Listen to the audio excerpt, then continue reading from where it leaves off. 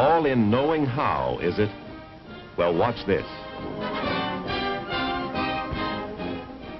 Yes, something's wrong, all right. Last year it looked like Bob Troy had all the make halfback. But this season it's a different story. Somehow he lacks his old drive. The brakes seem to be going against him, not only in football, but in almost everything. Take Al. She's noticed the difference in him, no question about that. Lately he hasn't been much fun to be with. And, well, Hap Andrews...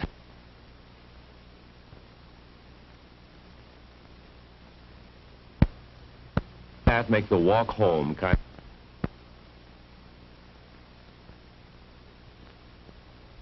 There's Jimmy the boy.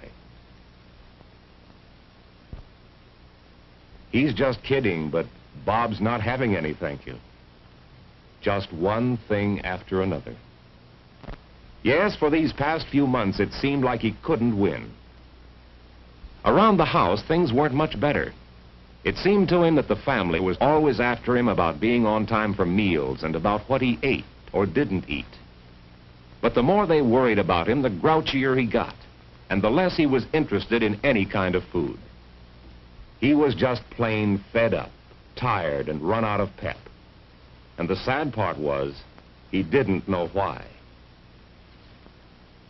Luckily for Bob Troy, however, there were still a few people determined to help him get back his old pep and happiness. That same night, his parents had a chat with Mr. Farrell, the coach, who also taught biology. As they talked, an explanation appeared. The results of Bob's physical examination were fairly good, and the doctor had said there was nothing serious about his gradual slowing down. In fact, it happens too often, regardless of age.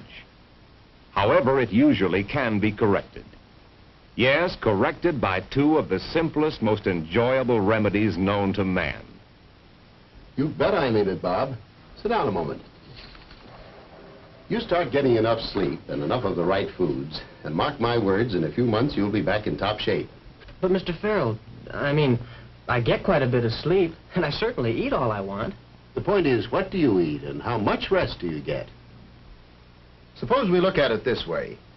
Last summer, when you worked out at the airport, you learned a lot about planes, didn't you? Well, your body is hundreds of times more complicated than any aircraft. Even the most perfectly tooled plane, factory-made, each part precision-engineered, will not fly very long unless it's given intelligent care and supplied with enough gas, oil, hydraulic fluid, and so forth. Without any of those, without skilled care, that plane is headed for serious trouble. Just as your body is headed for trouble if you don't give it the right combinations of food every day, as well as plenty of sleep. Suppose you tell me how much sleep you had yesterday, outside of class, I mean, and also exactly what you ate. Well, as Bob thought back, he began to realize there was plenty of room for improvement. He'd had only 6 hours sleep, and often got less. Not enough by a long shot. No wonder he couldn't drag himself up mornings. And when he finally did, he had time for only a quick glass of fruit juice. His family, of course, got up in time to enjoy a good breakfast. But not him.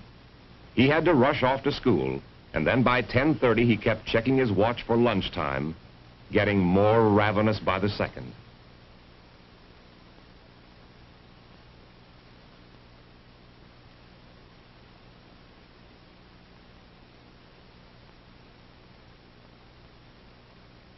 At last, when lunch came, he spent a good deal of money trying to satisfy his hunger. Again, had he eaten enough and included all the right foods? At dinner that night, he filled up on 1 or 2 things he liked best and left the rest of a good meal unfinished. Sure, he was too tired, too discouraged, but now he was beginning to understand why. Bob, if your body were an airplane, careless treatment would put it on the scrap heap. But of course your body doesn't just quit. When you don't treat it right, it tries to keep going by making changes, gradual changes that affect your energy, your personality, and the way you feel. Now, you learned in biology that your body needs certain nutrients from food every day. Remember why? You need the mineral calcium for bones, for nerves, and for muscle action. Even for your heartbeat, because your heart is also muscle tissue.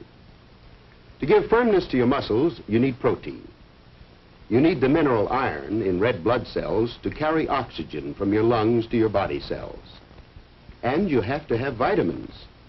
Vitamin A for vision, thiamine for steady nerves, vitamin C for healthy blood vessels and other tissue, riboflavin and other nutrients to help your body grow, maintain itself, and use food properly.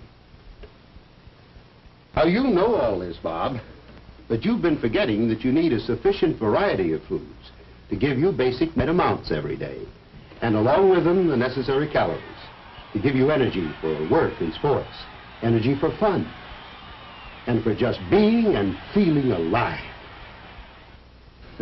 Looks as if you've been missing a lot, doesn't it? Yeah, it sure does, Mr. Farrell. All right. Now, this is just a suggestion, but I've got an idea as to how you can do something about it. In the biology course, we're working on a project that may mean a lot. Well, Farrell was a sly old fox at that. What had he done but suggest Bob help Alice with an idea she had for her nutrition project in biology?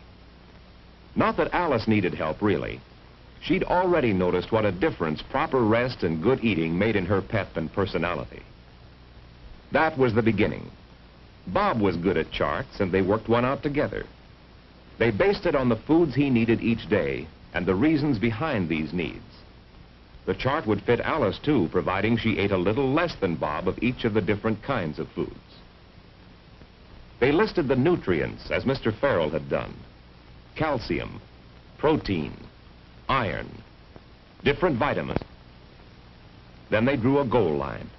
It represented the recommended amounts of different nutrients their food should give them each day. For instance, meat, fish, or poultry, or alternates, 2 servings, and an egg would give them this fine base of nutrients. Notice the protein, iron, and vitamins. Then they added vegetables and fruits. 5 servings, long on the green, leafy, and yellow vegetables, and on citrus fruits and tomatoes. Look at the buildup in vitamins, particularly A and C. Next, whole grain or enriched bread and cereal. At least 1 generous serving at each meal, adding some of many nutrients, as well as energy. But even with all these foods, while they could see that they were coming closer to the goal, there were still big gaps. One more food group was needed: dairy food. For a boy Bob's age, the equivalent of 1 to 1 1/2 quarts of milk a day plus butter. Bob chose 4 glasses of milk, a serving of cheese and ice cream, and 3 pats of butter. Actually, these dairy foods put him over the goal line in nutrients. For milk and milk products supply most of the calcium and riboflavin, plus protein and other essential nutrients. No wonder milk and other dairy foods belong in every meal. Yes, cold milk, to drink at mealtime and in refrigerator raids, milk in cooked foods, and butter, adding its flavor and food value to many foods. Cheese, to suit any taste, and ice cream, so good and so easy to serve in many ways. Yes, it's all in knowing how. And as Bob helped Alice assemble the chart, he saw how easy and pleasant it is to eat intelligently. And the interesting part was that while he could make the goal in nutrients if he ate these kinds and amounts of foods, he still needed more food for energy. This meant he could go back for seconds, or add other favorite foods to fill that energy need.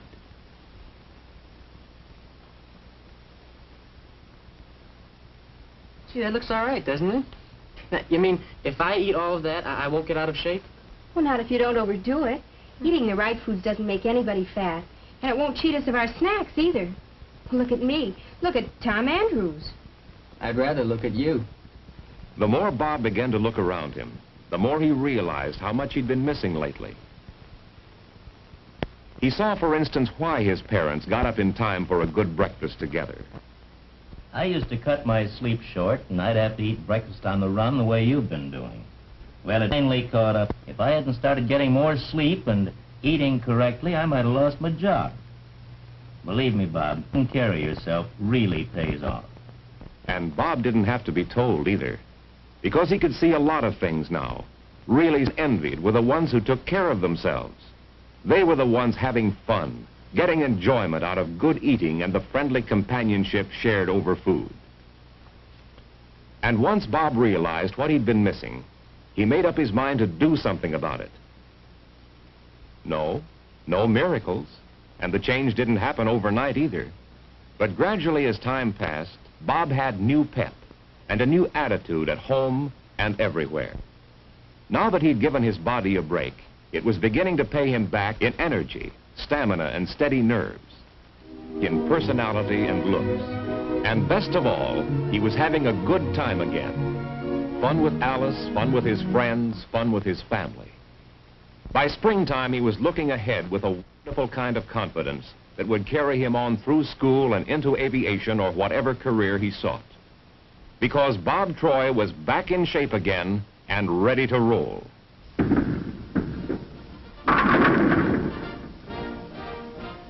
Yes, like the man had once said, it's all in knowing how.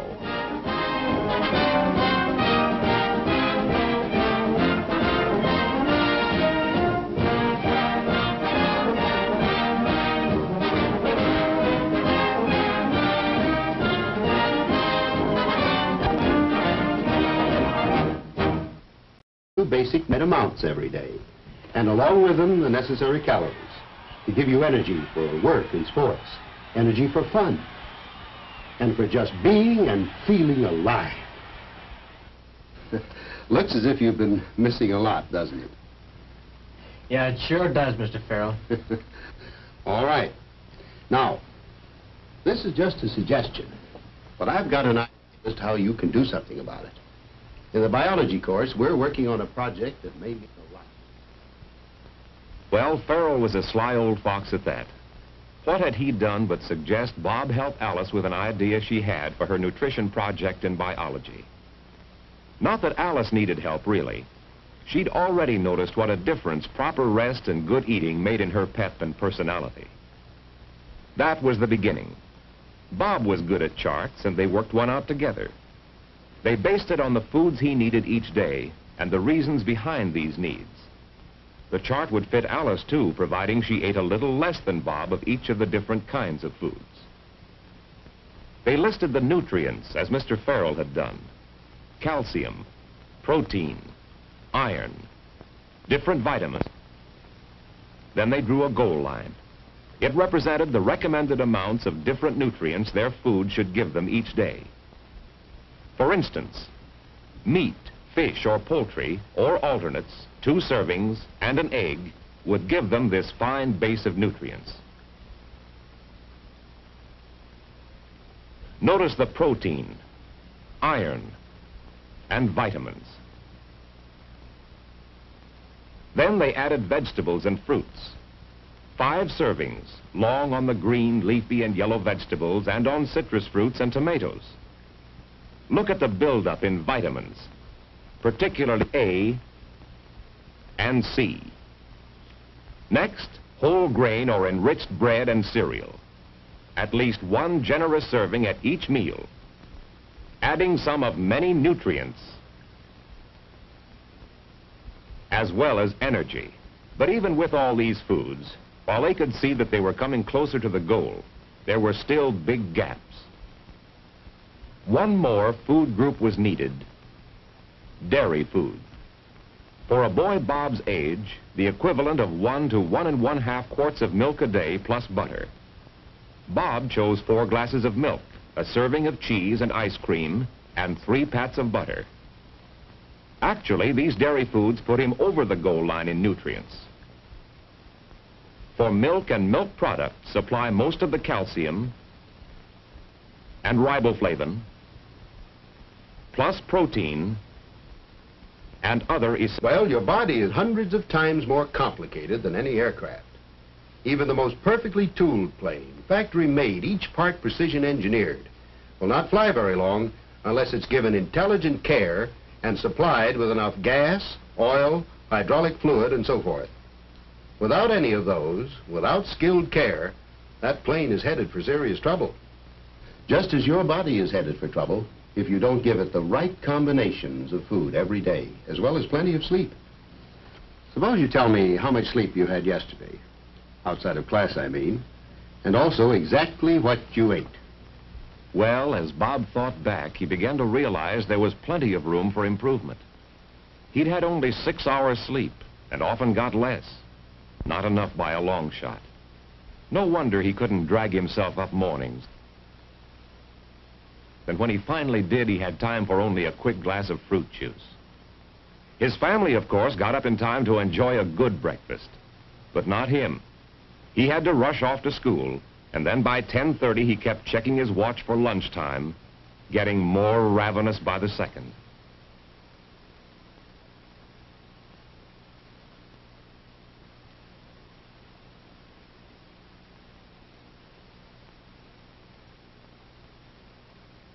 At last, when lunch came, he spent a good deal of money trying to satisfy his hunger. Again, had he eaten enough and included all the right foods? At dinner that night, he filled up on 1 or 2 things he liked best and left the rest of a good meal unfinished. Sure, he was too tired, too discouraged, but now he was beginning to understand why. Bob, if your body were an airplane, careless treatment would put it on the scrap heap. But of course your body doesn't just quit. When you don't treat it right, it tries to keep going by making changes, gradual changes that affect your energy, your personality, and the way you feel. Now, you learned in biology that your body needs certain nutrients from food every day. Remember why? You need the mineral calcium for bones, for nerves, and for muscle action. Even for your heartbeat, because your heart is also muscle tissue. To give firmness to your muscles, you need protein. You need the mineral iron in red blood cells to carry oxygen from your lungs to your body cells. And you have to have vitamins. Vitamin A for vision, thiamine for steady nerves, vitamin C for healthy blood vessels and other tissue, riboflavin and other nutrients to help your body grow, maintain itself, and use food properly. Now, you know all this, Bob, but you've been forgetting that you need a sufficient variety of foods to give you basic net amounts every day, and along with them the necessary calories to give you yesterday, outside of class, I mean, and also exactly what you ate. Well, as Bob thought back, he began to realize there was plenty of room for improvement. He'd had only 6 hours sleep and often got less. Not enough by a long shot. No wonder he couldn't drag himself up mornings. And when he finally did, he had time for only a quick glass of fruit juice. His family, of course, got up in time to enjoy a good breakfast. But not him. He had to rush off to school, and then by 10:30 he kept checking his watch for lunchtime, getting more ravenous by the second.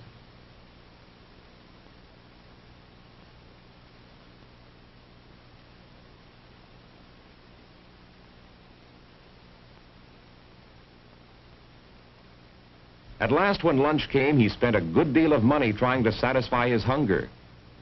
Again, had he eaten enough and included all the right foods? At dinner that night, he filled up on 1 or 2 things he liked best and left the rest of a good meal unfinished. Sure, he was too tired, too discouraged, but now he was beginning to understand why. Bob, if your body were an airplane, careless treatment would put it on the scrap heap. But of course your body doesn't just quit. When you don't treat it right, it tries to keep going by making changes, gradual changes that affect your energy, your personality, and the way you feel.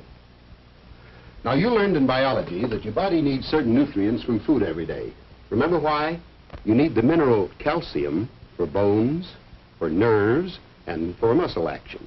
Even for your heartbeat, because your heart is also muscle tissue. To give firmness to your muscles, you need protein. You need the mineral iron in red blood cells to carry oxygen from your lungs to your body cells. And you have to have vitamins.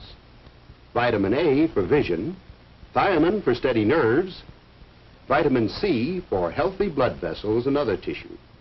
Riboflavin and other nutrients to help your body grow, maintain itself, and use food properly. Now, you know all this, Bob, but you've been forgetting that you need a sufficient variety of foods to give you basic net amounts every day, and along with them, the necessary calories to give you energy for work and sports, energy for fun, and for just being and feeling alive. Looks as if you've been missing a lot, doesn't it? Yeah, it sure does, Mr. Farrell. All right. Now, this is just a suggestion, but I've got an idea as to how you can do something about it. In the biology course, we're working on a project that may mean a lot. Well, Farrell was a sly old fox at that. What had he done but suggest Bob